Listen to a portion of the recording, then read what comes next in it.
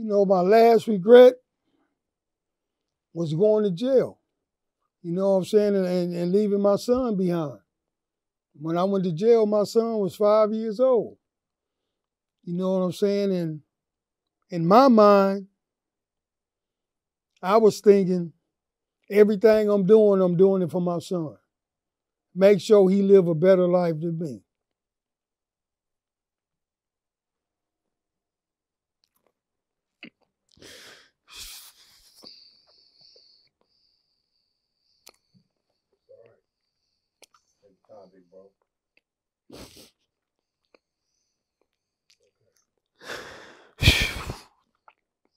I ended up losing my son.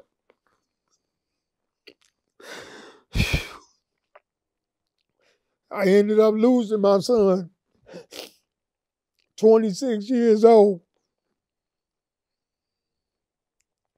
Out here with these other youngsters, man, taking them pills, man. Them youngsters, they don't know what's in them pills, man.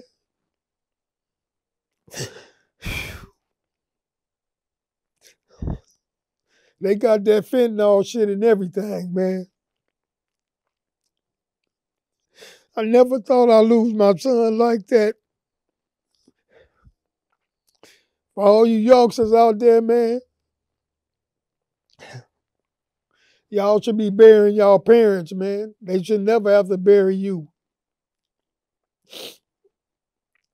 All I can tell y'all, man, is leave that shit alone, man.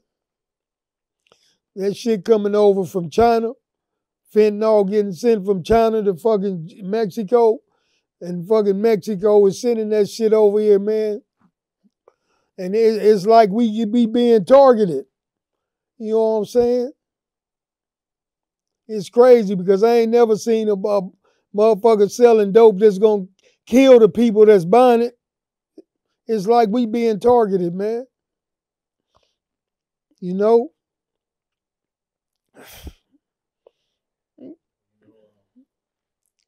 I got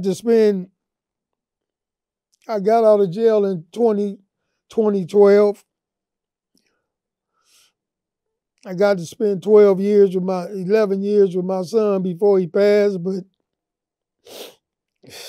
and that ain't enough.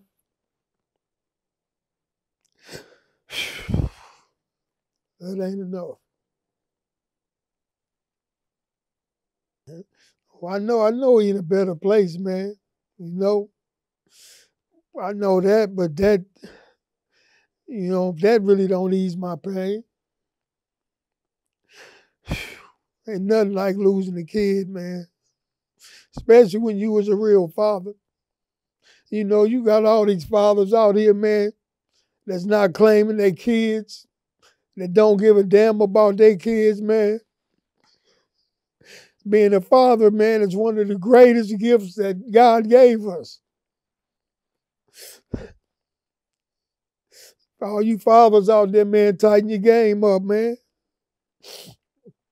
Man, you know, and I was in jail so much in my life, you know, I only had 2 kids, man.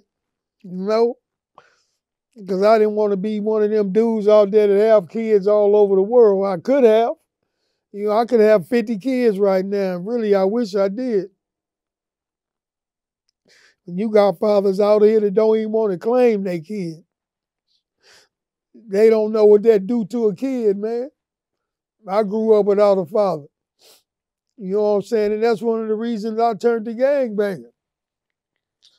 Trying to fulfill a space in my heart for my father with the gang, man. And that's real. Y'all doing a whole lot of damage to these kids, man, by abandoning them.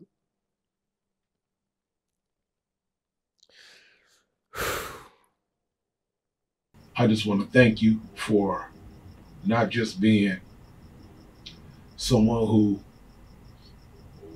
who's the glue of holding together this low-riding community, but also too someone who's not scared to get out here to say what he feel,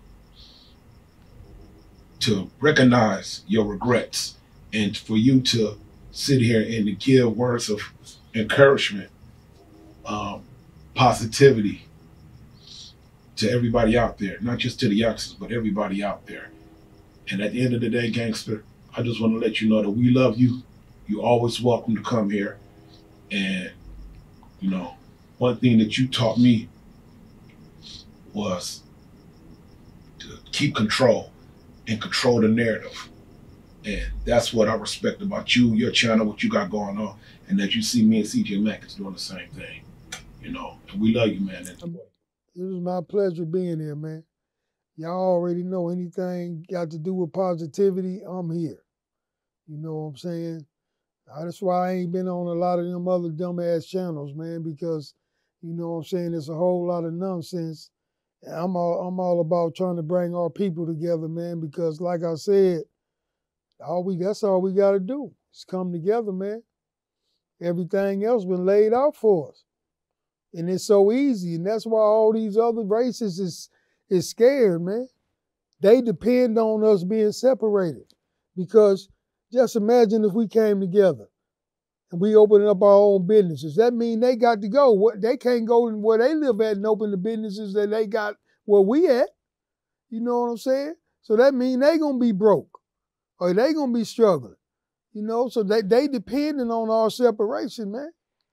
You know what I'm saying? But we got a lot of brothers and sisters that I just think they just need to be woke. That's all.